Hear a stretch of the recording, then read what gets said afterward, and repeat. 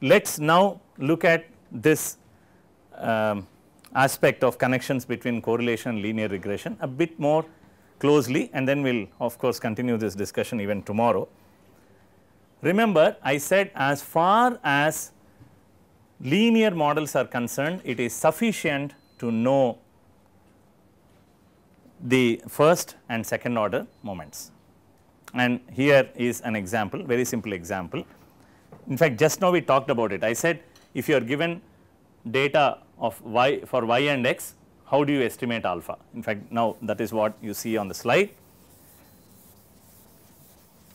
which then establishes the connection between the correlation and linear regression. So, it turns out that when I want to fit a linear model, so let us say I assume perfect linear relationship y hat equals bx. Remember, now I have not written y equals bx, I am saying that I am going to predict y using a linear function of x. This is the linear regression problem. When I do this, then let us say I obtain estimate of b by minimizing expectation of y minus y hat square. We have done this before, but in a slightly different context. Now, when you try to do this, that is when you try to estimate b by minimizing the sum square error or mean square error rather, not sum square error, the resulting estimate is what you see on the slide, but I will also write this on the board. B star, you can actually do this, in fact, it is a small homework, you should do that. B star is sigma xy by sigma square x. In fact, I could also have bx plus a, but I did not, just for the sake of convenience, include that. So, you can see straight away that as far as estimation of a linear model is concerned, or as far as linear regression is concerned, I only need to know sigma xy and sigma square x. What are they? They are the sigma xy is the second moment of the joint PDF and sigma square x is the second moment of the marginal PDF. That is all I need. I do not need to know anything more as far as the linear regression is concerned, but if you want to fit a non-linear model, then you will need the knowledge of higher order moments. This is typical, I mean, although I have just taken the bivariate case, you can extend this to even the trivariate or multivariate case. In other words, if I were to predict y using x1 and x2, for example, if I were to write y hat as b1 x1 plus b2 x2, then even when you sit down to optimally estimate b1 and b2, you will see that only covariances and the variances will appear. Apart from that, you will not run into any higher order moments, right.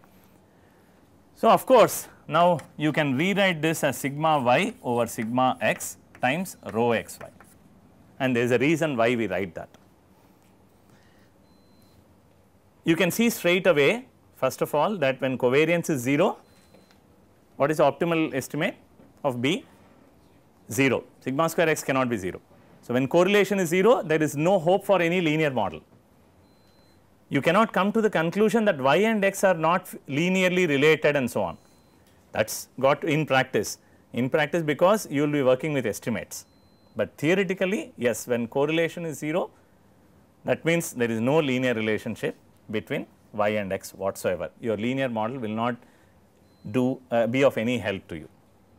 Now, we will close this today's lecture with a very interesting observation, which is, suppose I interchange the roles of y and x, that is, I would like to predict x using y. I say x hat, let us say, is being predicted with using y. I can do that, but now let me denote, again I am using a linear predictor, let me denote the coefficient as b tilde, and again going through the same thing, that is, find b tilde such that the mean square prediction error is minimized.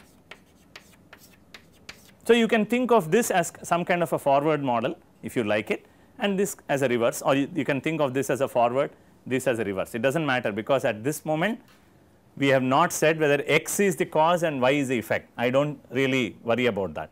I am given one, I want to predict the other. So, here I am given x, I am trying to predict y. Here I am given y, I am trying to predict x.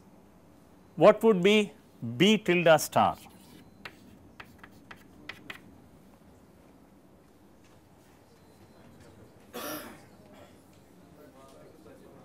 Sigma?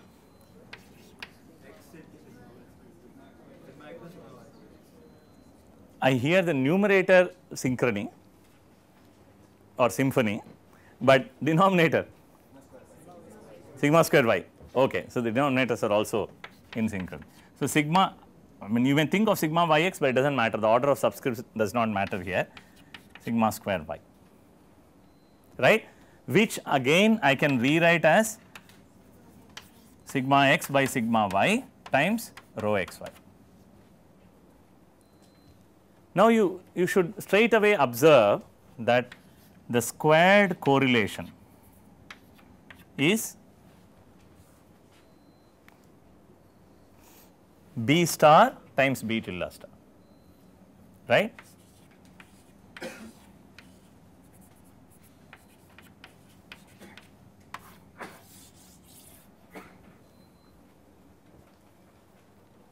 What is the importance of the result? I mean, it's adding color to the board and so on, but what is the importance of this result? Do you see any importance of the result, or it's yet another relationship for you? Can you infer anything nice from this result? Useful? Sorry?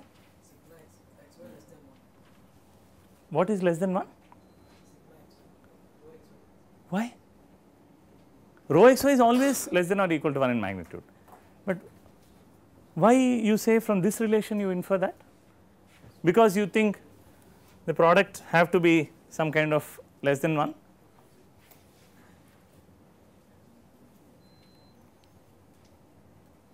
Interesting, but not something that we are looking for. Anything else? Earlier we said something about correlation, that it does not know any direction. It has effects of both directions. You can see this that the squared correlation captures the effects in both directions. That means, if I give you squared correlation or correlation alone, you will not be able to figure out how much is b tilde and how much is b tilde. That is, how much is a contribution in one direction versus the other. You will not be able to say that. It is a factor, correct. So, this result actually clearly tells you that correlation is why also reinforces the fact that correlation is symmetric. Apart from that, it says that it captures the effects in both directions. Of course, it is another way of computing your correlation. You can fit a linear regression, linear model in both directions. It gives you a parametric way of estimating correlation. Suppose you want to estimate correlation, you can fit a linear model between x and y with x as a regressor and y as a predictor and vice versa, and compute the coefficients. The product of that is a squared correlation. Now, another use of this result here appears later on, in fact tomorrow, when we talk of partial correlations. Today we have talked about correlation, extensively about covariance and correlation, but and established that correlation is a measure of linear dependence, that there is a strong connection between linear regression and correlation, that it only suffices to know the first and second order moments when it comes to fitting linear models, and so many other useful things about covariance and correlation. But there are some limitations of correlations, apart from the fact that it does not have directionality embedded in it, it does not know the physics. There is yet another limitation of just working with correlation, which is that of confounding. We will take up this concept tomorrow in detail. That is, when I find x and y correlated, sorry, it does not necessarily mean that they are directly related. Okay. And there are some very classic examples doing that, and one of the sorry examples is, let us say I look at the number of fire engines being sent out from a fire station, and the damages actually caused by fire in a nearby locality. If I had this data, number of trucks going out of a fire station and the damage caused by the fire, do you think they would be correlated or not? What do you think? Yes or no? No. Then why would you send out trucks?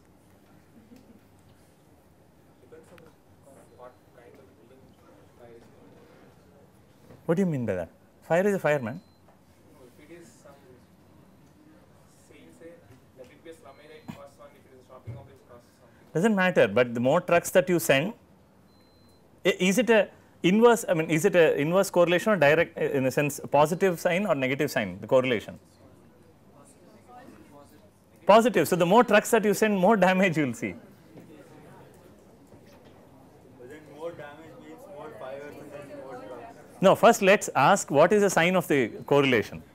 First of all, do we agree there is a correlation between the number of trucks sent out from a fire station and the damage caused, assuming the trucks are going there. They are not going some Pokemon or anything like that. But, okay, assuming they are going to this locality, we do see a correlation. Now, do we expect to see a negative valued correlation or a positive valued correlation? Negative. Your answer is in the negative. Okay. So, it is right. So, the more trucks you send, the lesser the damage should be. But tomorrow we will take up some data where we will see if this is true. Okay? We will see if this is true and ask why is it that we do not see what we expect to see. Okay? We will meet tomorrow.